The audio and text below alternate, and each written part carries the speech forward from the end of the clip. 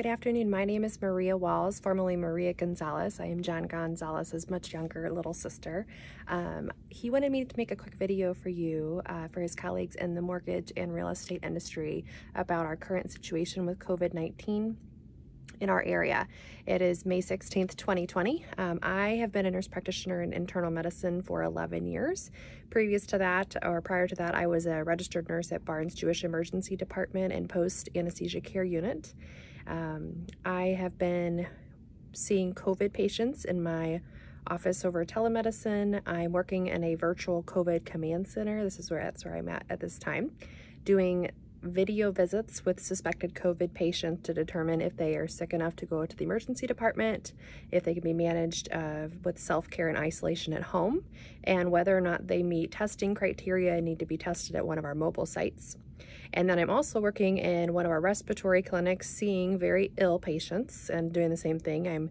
I'm making sure that they don't need to go to the hospital, and I am testing for COVID and doing x-ray imaging and blood work, and also determining if people need to stay at home and self-isolate, or if they have something other than COVID.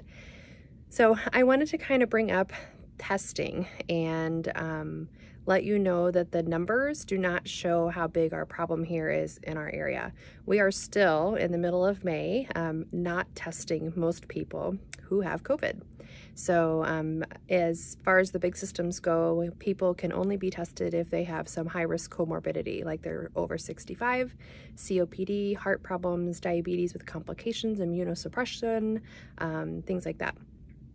Also, if we do have suspected COVID patients, like my patients that I see in my respiratory clinic,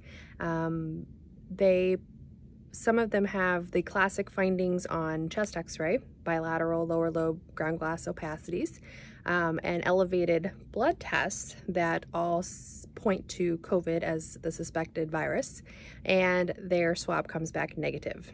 So there are a lot of false negatives. There's a lot of lack of testing. So the numbers do not give us a true picture of how many people we have in our area, St. Louis, St. Charles, rural area, that are at home and ill.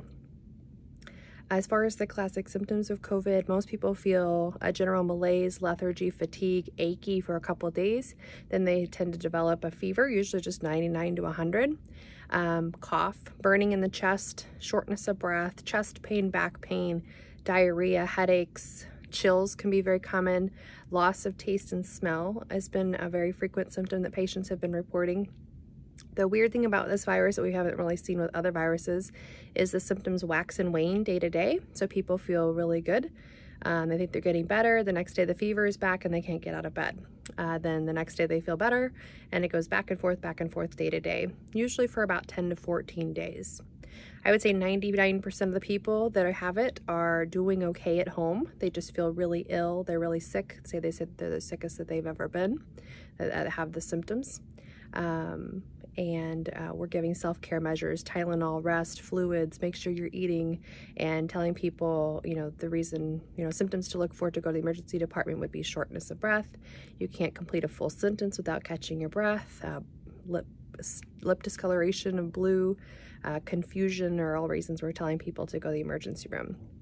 I tell you all this because I encourage you guys to continue to socially distance yourself. We do know if people are in less than 6 feet from each other for more than 30 minutes, they're at much higher risk for getting the virus, and getting the virus badly. So I want to encourage you, as our state starts to open, to still socially distance. Please don't be going out in public and being really close to people. There are people that do not have symptoms. There are people that have very mild symptoms. And wear a mask. And if you're able to stay home, please stay home. Thank you and have a good day.